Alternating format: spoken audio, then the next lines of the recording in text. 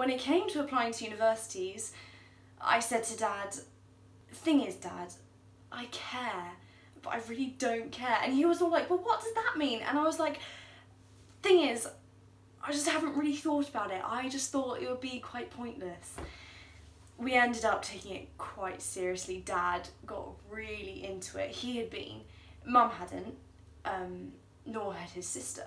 So he was all like, you know, first woman of the family go to uni, that'll be quite something. So we made lists and more lists, and we went to open days and we did ratings. It was actually quite fun.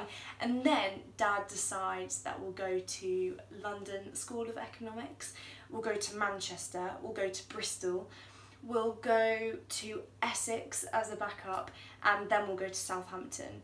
And I was all, we spent ages filling in forms, and I got a few interviews as well. Dad came with me for them. And then the rejections came in one by one after the other, tipping through the box. Essex took me, the rest didn't.